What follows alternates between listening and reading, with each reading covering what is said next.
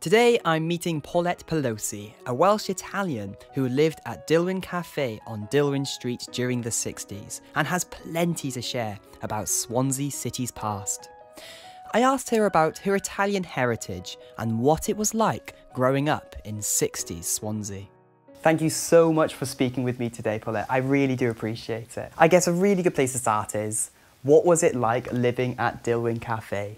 And what was the link between Italians who migrated to Wales? Well, the Dillwyn Cafe that I grew up in from 1959 originally was named after my father's family, the Pelosis.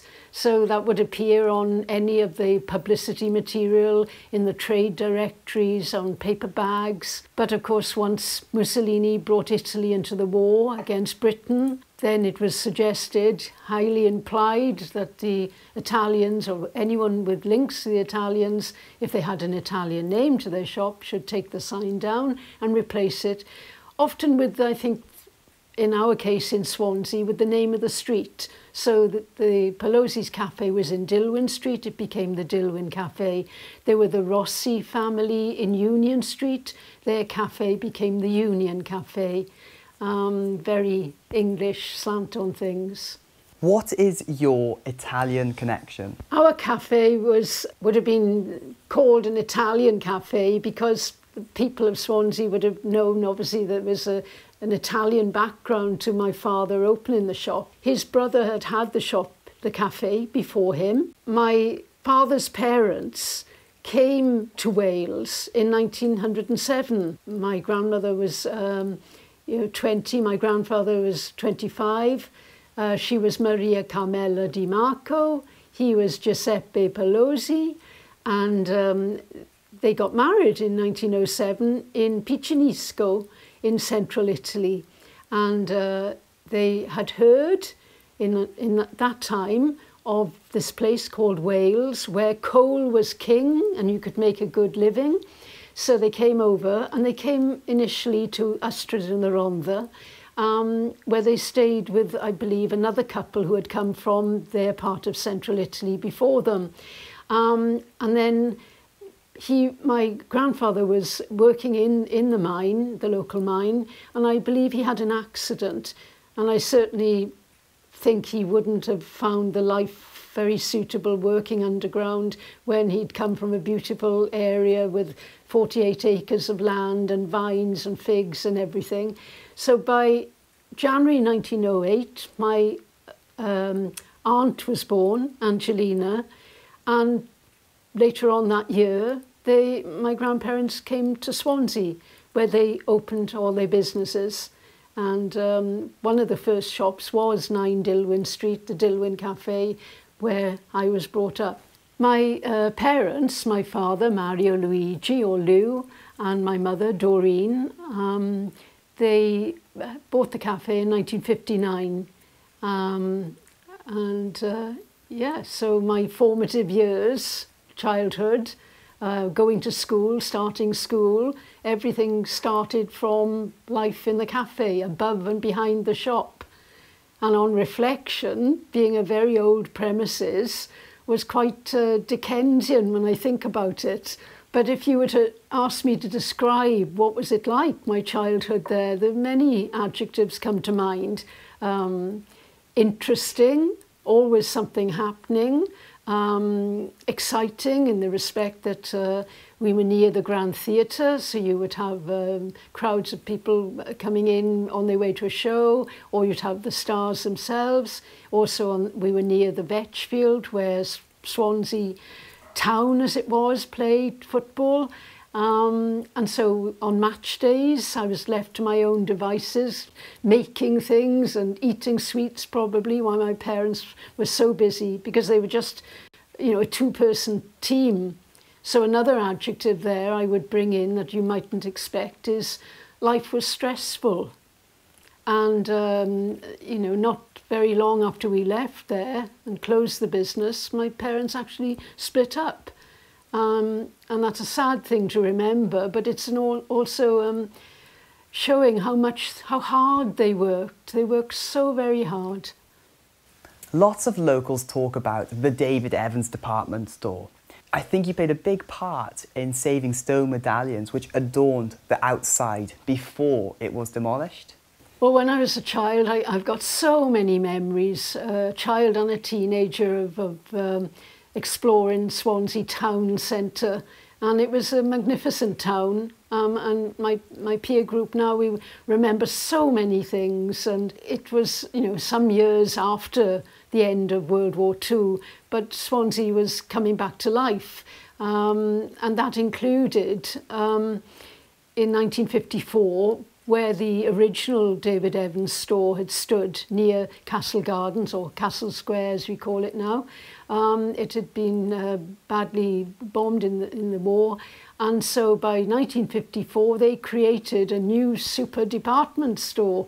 I don't, you know, remembered I was a baby, but it had all high-tech reinforced concrete, so you couldn't see the beams from inside in the ceilings, and it was absolutely aimed to be a top department store. You know, I can remember as a child being taken there by my mother to have beautiful shoes fitted, and the care and attention from the assistants, where your foot was put up on a stool and they would carefully, you know, button and unbutton your shoe, and you just felt very special as a small child. They also had, adorning the top of the building, some prestigious stone medallions depicting fashion through the ages, commencing with apparently Eve unadorned, as they called it, right up to the 60s style, although the shop was built 1954, but a model, so stone model in a bikini. Very risque, I would say, for that time. But obviously, as a child and a teenager going to that store, I don't honestly think, like a lot of people, I didn't look up at the building. And then in latter years, I became so interested in Swansea history and advising people to look up, look at the buildings. If you go down Wine Street for a drink in the, you know, pubs or clubs, look up at the architecture. And so the biggest thing was, by 2006, it was definitely on the cards that David Evans would be demolished. And so I took my camera and my 300mm lens, and I took photographs of the stone medallions, got in touch with the London developer who was about to demolish the store, and I worked alongside Swansea Council and the Civic Society, and I just pushed and pushed and pushed to make sure that these prestigious artworks were saved, and they were. And the Swansea Museum were very gracious, and they're now adorning the walls in the backyard there.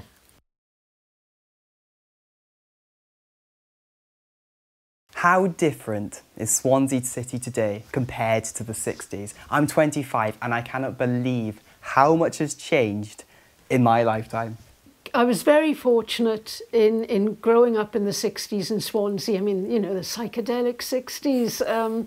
I love colour, I love colourful clothes and everything, and the interior of houses and our shop. I mean, living above and behind the shop, everything was pretty dark, but everything else around me, although I watched television, black and white television, the images of Top of the Pops and everything was black and white.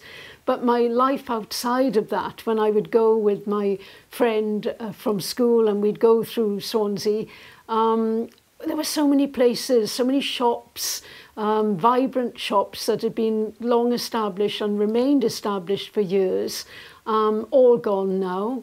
One of the wonderful, exciting things about being brought up in the cafe was in the shop we had a fanfare jukebox, and the records, you would, the old money, pre-decimal obviously, so people would play a record, a 45 record, for if they put threepence or sixpence in the slot, and I think it was 3 plays for a shilling, and after the numbers went out to the top 20, my father would sell the records for some ridiculous price on the counter, and people went mad for them.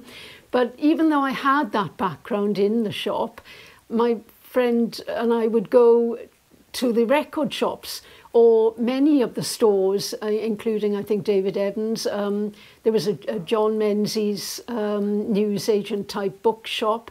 So many of them that had record departments, and they were sort of like insulated booths that the two of you could go in and have a giggle and listen on headphones to whatever hit there was at the moment. My friends and I, we went to the opening of the new Top Rank, because they originally on the Kingsway had been the Plaza Cinema, and when it was destroyed, they pulled it down and they opened a Top Rank suite, which began opening on a Saturday morning and cost 10 shillings to go in. And I can remember every single detail, the excitement of being 13 years of age and going there. And there were powder rooms, for male or female, with mirrors, pink mirrors on the wall, and we'd never seen anything like it. And I can even, in my memory, because I'm blessed with a really good memory, remember walking in and what records were playing, Neil Diamond, Sweet Caroline, and the Monkees, and just absolutely remember all the music of the time. And I believe, Swansea of today, and it's not only me that's saying it, is very pale in comparison. I don't know what memories the young people of Swansea today will have in the future. I've got a friend, and she's a very youthful 83-year-old, and every time I see her, she's not in the habit of repeating herself, but the one thing she says, I can't believe Swansea hasn't got a department store. And we not only had David Evans, we had the Co-op, and as a child I was regularly taken there at Christmas time to Santa's Grotto and see Father Christmas. But, there are many people of my era who remember going to that store. Everything was so vibrant. I experienced a whole range of emotions, but when I was happy, I was vibrantly happy, because there was so much colour of that time, so much music and bright colours and lights and everything. I find it interesting how you talk a lot about colour back in the 60s, and I think from my perspective, and people today often look back at black and white footage of what the 60s used to be like, but I find that quite ironic in a way, because it was such, well, as you're saying, it was so much brighter back then, brighter clothes, brighter lights in shops, and although what we see are black and white images, that wasn't necessarily true. When I was talking to you there, and I was thinking, well, technically the roads and the shops were grey. Yes. But whenever there was, if somebody went by in a skirt, mini skirt, it was bright yellow. Yeah. It hit you out of all that. Yeah. And of course, people were, even when I started nursing in the 70s, my God, my wage packet, and it was a wage packet, it was £20 a week or something then. So, in the 60s, people didn't have much money. And I remember, people expressing then how difficult it was to heat their homes. People didn't heat their homes. They didn't have central heating. We had, a coal fire in the cafe with what you called a black lead grate, and out would come the small metal bath, and I would be bathed in that in front of the fire. And the amount of clothing, I was dressed as a small child, I would be dressed in a vest and something called a Liberty bodice, which was made out of flannelette or winseyette, and then maybe a winseyette petticoat on top of that. And then your school dress or tunic, and then a scarf, and it's across the front and tied at the back, and then another coat on top of you. Everything was conserving energy and keeping warm, but you didn't go and flip a switch and put the central heating on. And now, when you talk about the difference in times, so many people are frightened to put the central heating on. How are they going to afford to pay for it? Before I go, Paulette, is there anything else you feel you haven't said that you think I should know about 60s Swansea and that viewers at home would love to know about? I just think I have so many memories, particularly of the 60s in Swansea. And when I think about it, even though it wasn't that long after the war and people were still experiencing difficult, hard times and wages were low and the streets were grey. But even on a wet, windy, dark day, you'd be walking along and you'd be inspired or inebriated. You'd be drunk on the excitement of what was going on in the shop windows. And Swansea, to this day, has always been linked with music. Very talented musicians in its history and its background. Going in record shops, the fact that in the cafe we had our jukebox, which was so popular.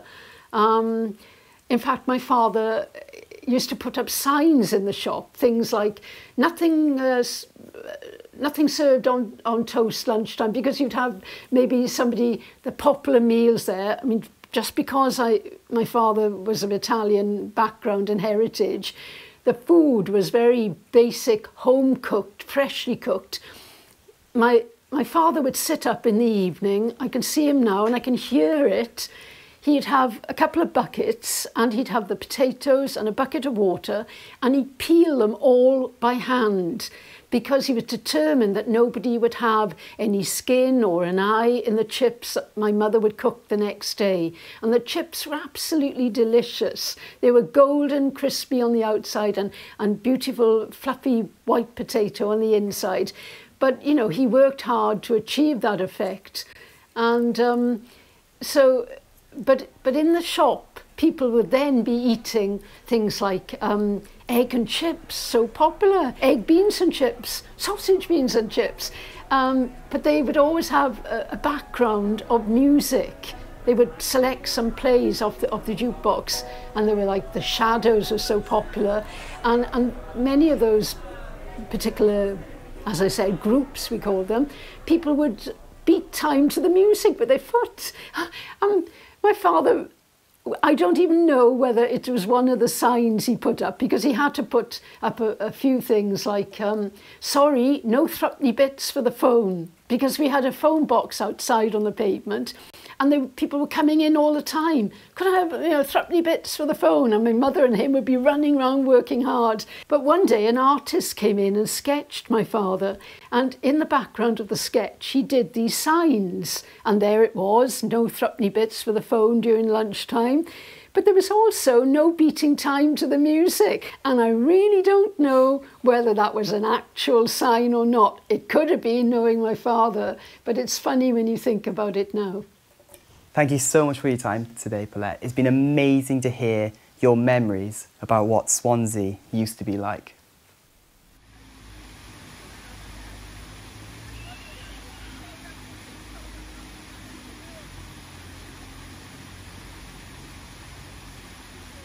It's been so lovely to hear what Paulette has to say about 60s Swansea and to learn about her Italian heritage. Thank you to Paulette for her time, and thank you for watching. I'll be back soon enough with more local history, as to me, these stories are too important not to record. Swansea truly is an ugly, lovely town.